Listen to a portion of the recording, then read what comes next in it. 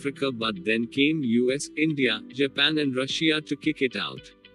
China's grand colonization plans in Africa have hit a roadblock. Japan, the United States, India and Russia are taking a keener interest in the African continent, and this comes at the cost of Chinese influence in the region. According to the latest SCMP report, the United States is funding a massive liquefied natural gas (LNG) project in northern Mozambique, raising the prospects of the US-China rivalry entering the African continent. The project is the first big US investment in Africa, and the Export-Import Bank of the United States (EXIM) has approved a $4.7 billion loan to finance it. This is the largest direct loan in the bank's history when it comes to sub-Saharan Africa. It will help the US in exporting goods and constructing an LNG facility in Mozambique's Afingi Peninsula. There is a strong US-China enmity undertone behind this LNG project, as the US upstaged Russian and Chinese governments who were also interested in this project. This is the first serious blow to China's dominance in Africa, when it comes to China's shrewd debt trap diplomacy. China is not only the biggest trading partner of the African continent but also its largest creditor. As a whole, Africa owes $150 billion to China.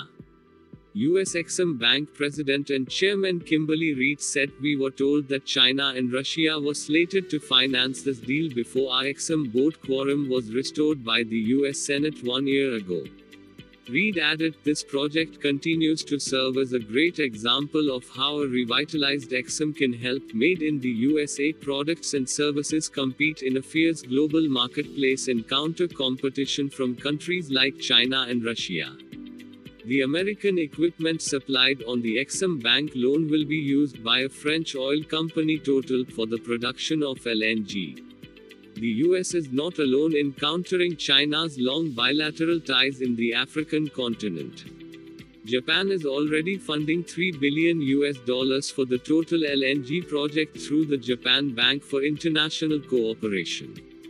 The US had started pushing for greater influence and space in the African continent in February itself, when the US Secretary of State Mike Pompeo visited 3 African countries: Senegal, Angola and Ethiopia.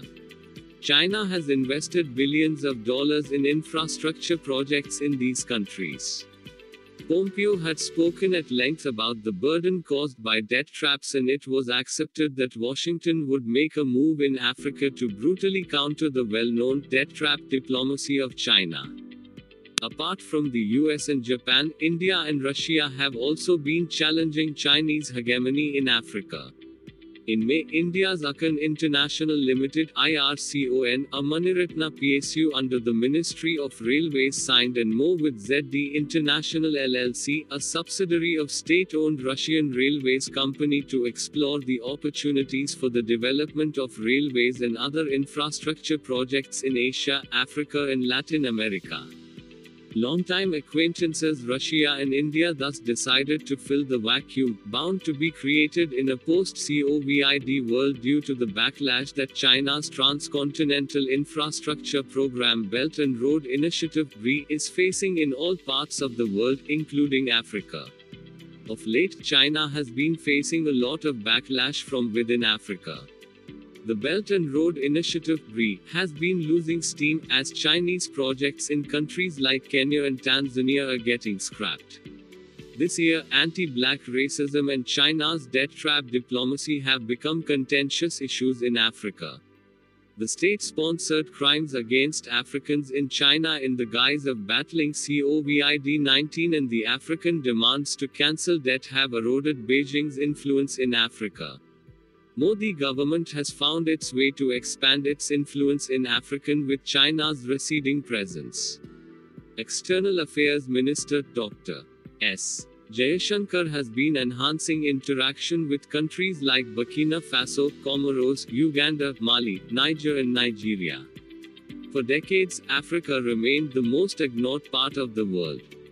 Europe paid no heed to the continent even though France, Germany, Britain and Italy, the leading European powers, had several former colonies in the continent such as Libya, Eritrea, Gambia, Central African Republic, Tanzania and Sudan.